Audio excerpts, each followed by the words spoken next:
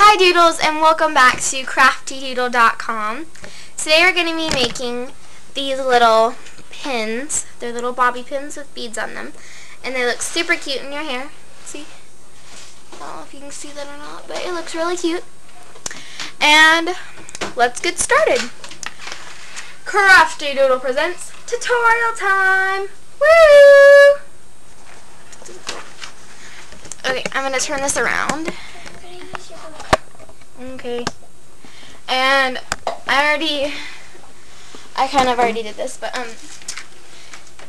you will need a hot glue gun, a bobby pin, some beads. I have a very wide selection of beads, and a piece of paper. See, I already started on this one when I had the idea to do a tutorial. Well, see, I already have the main bead. You only want to do one really big bead and a bunch of little beads. Oh, that's the one that fell off. Okay, so I can't do that one. So, you're going to take a small bead after you've done your big bead. And then you're going to gently put a little bit. You're going to gently put a little bit of hot glue on your bead. And you're going to quickly set it on your bead. Or I mean on your bobby pin. I said bead. Set your bobby pin on your bead. Gently like so. And I'm going to do pearls followed by little clear beads, or I might do a pattern. I think I'm going to do a pattern. So, let's hope it works.